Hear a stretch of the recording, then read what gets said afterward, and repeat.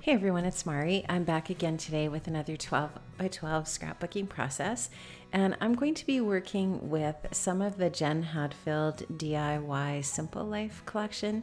And this is a pretty recent collection that I absolutely love. And I actually decided to work in some of my stash papers as well. And so this plaid paper is just gorgeous. It's called Perfect Plaid, and it's from that Jen Hadfield collection, as is this. And this piece is called Music. And so these two pieces were my inspiration for my color scheme for the rest of the layout, as was this little set of puffy stickers that goes with that Jen Hadfield collection as well. So I didn't have very much of this Simple Life collection, but I really, really loved it because I love the combination of that really pale yellow with the craft tones and the browns and so on. And I just love that yellow and blue together. It's just such a great combination. Now I'm just showing you some of the other papers from my stash that I pulled that I thought that I might use on this layout. So this piece here is from crepe paper, and this is Simple Stories, this yellow piece here, and so on. I just kind of went through and pulled a bunch of pieces that I thought I could use from my stash. And these are all just some embellishments that I pulled as well from various different collections. Some from crepe paper, some from pebbles, just things that I have in my stash. And I knew that I wanted to add a little bit of gold to the layout as well.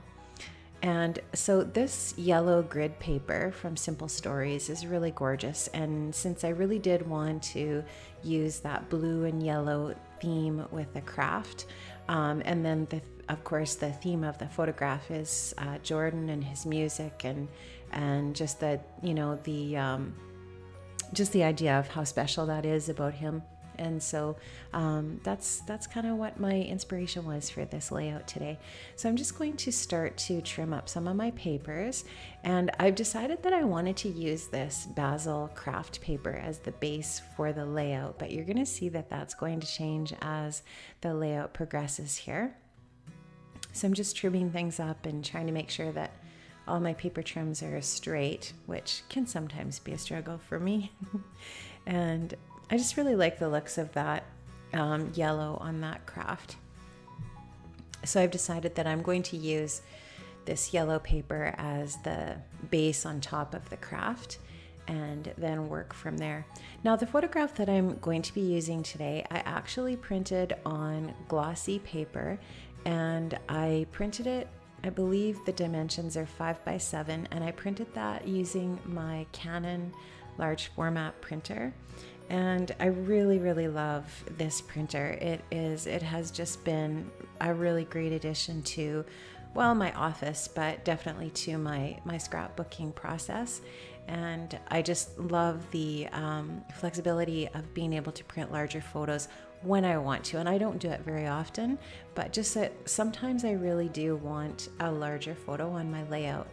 And I did a layout not too long ago of a grad picture of Bailey's as well from her high school grad, and it was a large format photo as well. And so this is very similar to the design that I used there, in the sense that I don't actually do a ton of embellishing. The focus is that large photo, and the photo really speaks for itself. And I do a little bit of journaling on here, and I really, really like how it turns out. So I wanted to use this music paper on here because music is a huge part of Jordan's life, and obviously he's playing his violin in this photograph, but he plays his violin in an orchestra in the city that he lives in.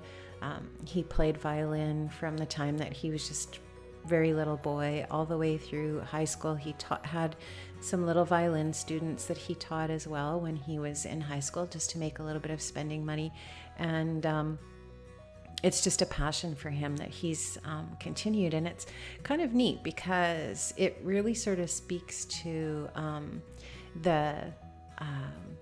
I don't know, I guess I would say well-roundedness of his personality, because he's, he was always really into sports and a good student, but always, and had this musical side to him, this artistic side as well. So it's kind of cool. And so I'm just documenting some of those things in this layout today.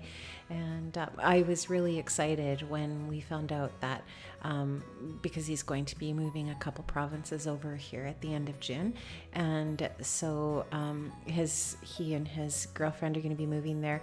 She's going to be doing her medical residency there for a couple of years in Kingston, and he is going to be going as well. And I am so excited that there is a community orchestra in Kingston for him, so he can check that out and see if that's something that he'll do there. Now you can see that I have mounted this photograph on some navy cardstock as well, and I just really like how that provides a pop for the photo. And I'm just going to mount that onto a neutral paper, and then that'll be the mats for the photograph there behind the photo, just the thin layers, and then that plaid photo, or that plaid printed paper, pattern paper, sorry, is going to go as the final mat there. So I really love how that looks.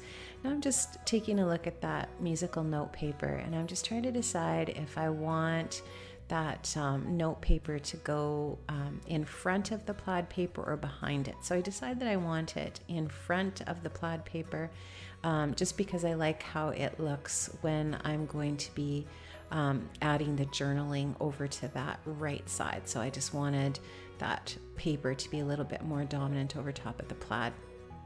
So you'll see how that goes here in a bit. Now I've just been having a little bit of trouble with my ATG wanting to wind a little bit incorrectly. So I just open that up and make sure that it doesn't start going all wonky on me. I find that it works better if I go slowly with that ATG gun. Sometimes if I go too fast, it wants to wind incorrectly around the other side of it. So I'm just going to start to get a visual of where I want the embellishments for the layout. This journaling card that I'm using here is something that I bought at Michael's with my We Are Memory Keepers typewriter. And some of you might have those too. I really like them. They're pretty neutral, and you could fit a lot of journaling on there. So I like that, and I'm going to use that for my journaling. I'm just going to put a little bit of a cluster down there to the bottom of the photograph to the left. And then I thought, you know, maybe I'll add a little bit of a stamped border on this. And so I took my, it's a brown ink. I'm trying to remember the kind of ink I used here. But anyways, I think you can probably see it on the camera, but it's a brown ink. And I just thought, oh, I'm going to take this Felicity Jane stamp set because some of the sentiments in here are just perfect. And the stamp says just be you, and then there's little circles that say smile and laugh and so on and so forth. And I thought that would be really cool as a border. But as I was putting it on there, I thought, ooh, I don't mind how it looks, but I think it takes away from the rest of the layout, and I didn't want that. So I end up actually changing that up. So how do you change that, right? Because it's stamped on there. So what I decided to do was I cut that off. I cut the craft off, and then I remount the yellow paper onto another piece of craft paper. So there you can see now I've done that. I actually really like this almost better because this cardstock that I've put it onto is lighter, and it is texture cardstock, and it's almost kind of more of a gray than it is that craft, and I just like how it looks. So that was a win-win. So anyways, now I'm just going to start to stick down that little embellishment cluster there, and I wanted something that was kind of more of a circular embellishment there, and then that rectangle just adds a little bit of you know, it's a bit of a contrast to the circular elements that I'm putting on there, which include that wooden button and this little ampersand on this circle as well. So just to create a little bit of a contrast, and that is that little wooden buttons from one of the Chamel collections. I think Starshine maybe. I love those wooden buttons. They are so useful, right? Because they're really neutral. And so I'm going to stick that on here. I think this one is yellow, I believe. It's got some yellow elements to it. Now I've done my journaling on that card, and I actually just stamped a date on the card as well. So at least I stamped the month June, and then I just wrote the year on there. And now I'm just realizing that I haven't stuck anything down for the large mats. So I'm going to start to do that. So I just decided actually to put this piece of blue paper behind the yellow. And I just really like how that looks. And I could have gutted that actually and saved some of that blue paper, but I have another sheet of it and I just, I'm okay with using it up. So I'm going to just use the word smile here just because that's kind of the sentiment that I was feeling when I look at this photo of him. It just makes me smile for sure. So I am going to just do a little bit of embellishing up to the top right there in that corner, just with a couple of little die cuts and some staples. And then I'm going to do some splattering, and this layout is really going to be done. I think I actually end up putting on a couple of chipboard stars from the Starshine collection as well in yellow, and that's going to be about it, guys. So this is just a really basic layout here, just a really traditional style, and I really love how it turned out. And I love using a large photograph on my layout sometimes. It's just really adds a nice focal point when you have a really nice photograph. And this was a professional photo, so I liked it. So there's my splatters. Hey, thanks so much for stopping by, guys. I appreciate it, and I'll see you another time. Bye-bye.